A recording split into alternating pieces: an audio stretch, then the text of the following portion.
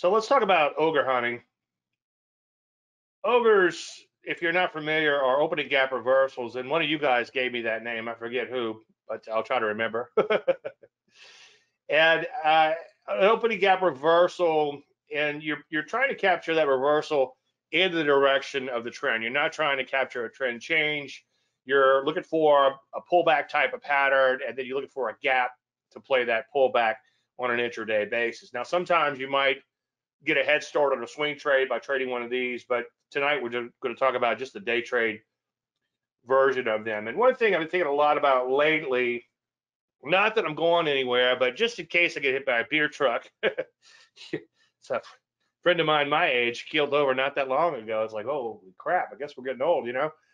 But in case I get hit by a beer truck, I want to explain the process of doing things, and that's going to help you out a lot more than just say, hey, look, I took this trade, aren't you impressed? Okay, so all I'm doing, and I'm using FinViz. You could use stockcharts.com, I believe.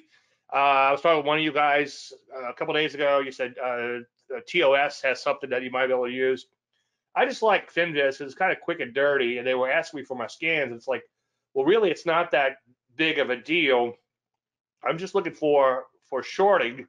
I'm looking for a gap up of 5%. Over 200K. For shorting, that probably should be really over 500K and maybe over a million. But I like to kind of see what's out there. Price over 5. I'm going to show you one in just 1 second that was around 5, a little bit on the cheap side, but I want at least $5 a share. And on the upside, same sort of thing, except this would be a gap down. And this is really all there is to it. I can copy the link to you if you want. And the only thing is you do need a more advanced, you need the Elite, I believe, through FinViz to make this work. If you use the regular version that has all the ads and all on it, there's a bit of a delay, so the ogres don't work right away. But you could certainly experiment with it and get used to it. And if you go on my website, there's a place in the middle of the screen toward the top. If you click on that, there's a link for FinViz. If you want to sign up for that, please use that link. Anyway, so I thought it'd be kind of cool to grab my opening gap reversal scan and show you what it produced on the 28th and walk you through these just real quick. So this one was kind of sideways and all over the place, and then it gapped higher. Now, this is toward the end of the day, so a lot of the movement has already started, or certainly after the open. But with the opening gap reversals, we're not trying to capture the burning dog, which is something that's going straight down. And I'm sorry, for shorting, we don't want to try to short something that's going straight up. And for longs, we don't want to try to buy something that's going straight down, unless it's possibly an index and in some cases an ETF. Anyway, this one does look pretty good. This is what we're looking for, a nice trend lower followed by a pullback, but that's an ETF. This one's kind of all over the place. It might also be an ETF. Gush looks pretty good, as you can see. Nice trend lower followed by a pullback, but of course that's an ETF. HTHT would be what I call a burning dog, okay? It's making new highs. We don't want to short something that's going up. I know some of the more aggressive day traders will short the parabolics, but I think that's a recipe for disaster. This one here, kind of all over the place and sideways. This one just kind of fell out of bed and went straight down, and then it went straight up. So there's nothing to trade there. This one kind of bottomed out. It looks like it's trying to go up. This one's all over the place. This one's making marginal new highs or multi-month highs and has been going sideways.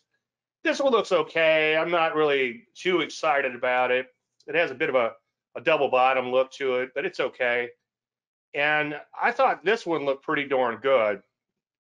And I did a little research because it was up so much, and come to find out it's a buyout, which is a merger.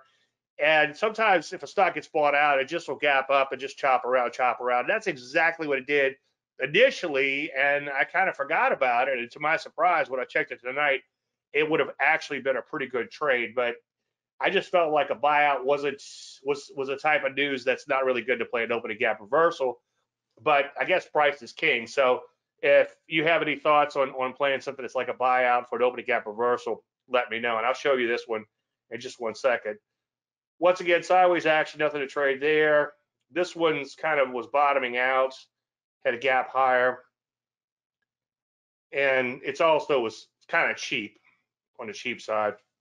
This one, burning dog, straight up. This VG was okay, and when I looked at my big charts, I kind of liked the way wind looked, so that's the one I ended up going with. So let's take a look at that. So longer term downtrend, and you could see in more recent times it began to break down after making a little bit of a base, and this is like the first pullback after a base breakout, and then it gapped higher.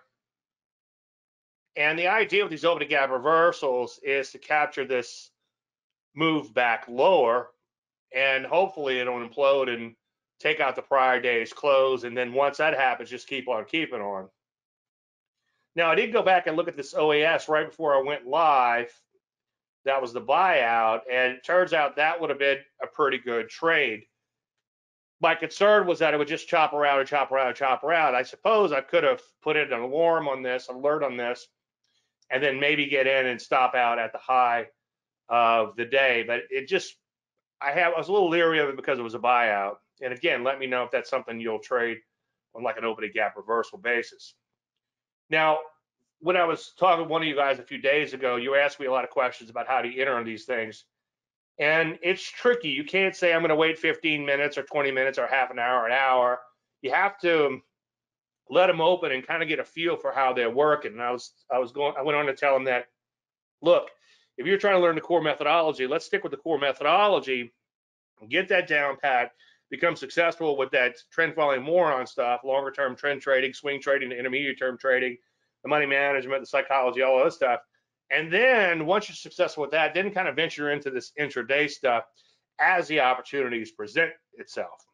And I always stop short of saying the word day trading, because I think intraday trend trading is the way to go, where you're trying to capture a trend and ride it all day long. And you got to be a little careful because you can't get a little pregnant. And I guess there's jokes I could make about that now, but I better not. But you can't get a little bit pregnant. You got to be careful not to get sucked into the screen, kind of like the moth to the flame. But anyway, just a little bit on entries. We did have the gap higher, as you can see, nice little gap higher in this stock.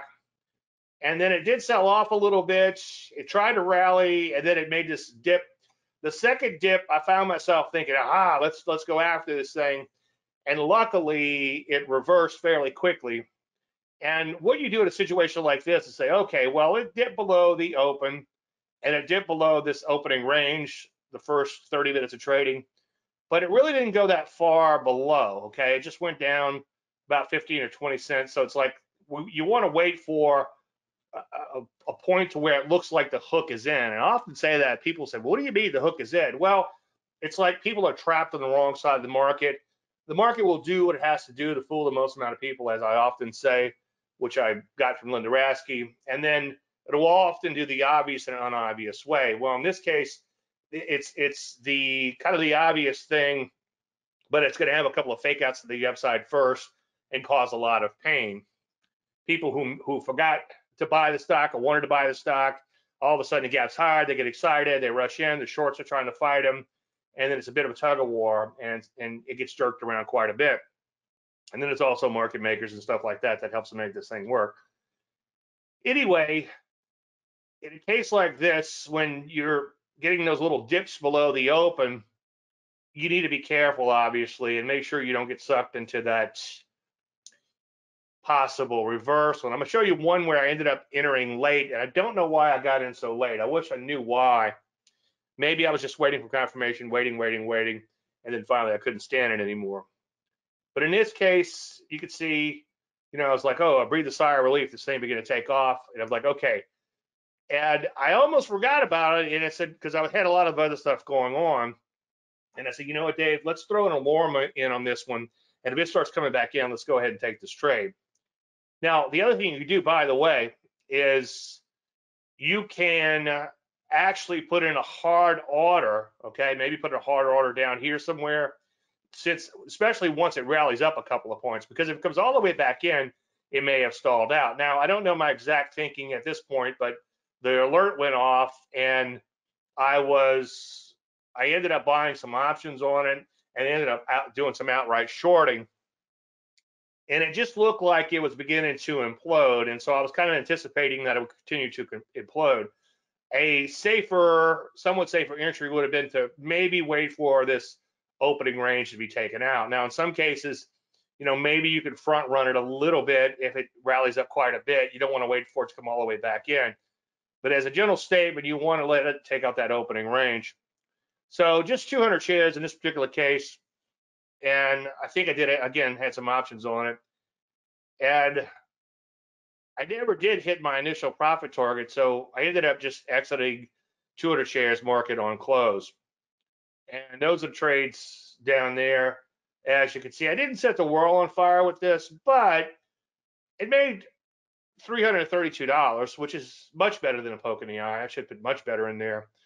And who's counting? But that's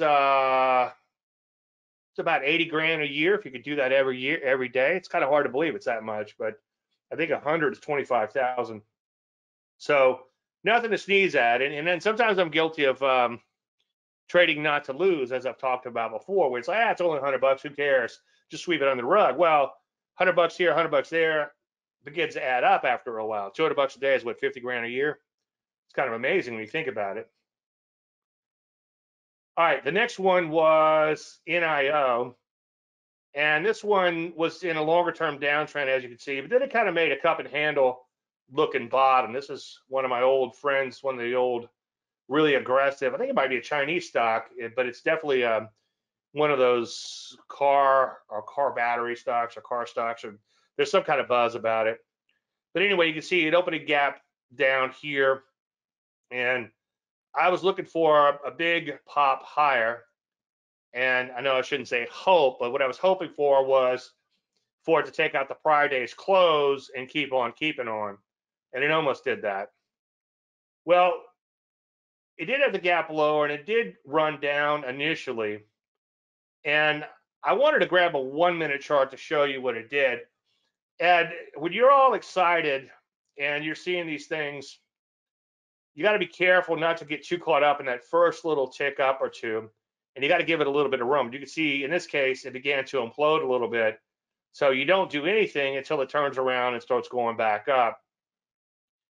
And I don't know why, but for some reason I got in pretty late on this one. So again, like in a case like this, notice that it did pretty much go straight down on the open. You had the little blip up, which could have trapped you in, and then it sold off. And then that's another case where it kind of hooks up, and I guess, so to speak, it puts the hook in, not to mix the metaphors. Anyway, so I didn't get in till right here. And I think, I don't know. I don't know why I didn't write it down in my journal, but I think what happened was I was so busy doing other things that it's really sort of take off. And I think I might have watched it open and implode a little bit and kind of forgot about it. But I did get in there and set a trailing stop. And I think I was looking for 1 point. And it actually stopped me out before it hit the initial profit target on half. And then when I went to exit the other half, it started to rally a little bit. So I held on to it and kept the stop in place and then exited market on close.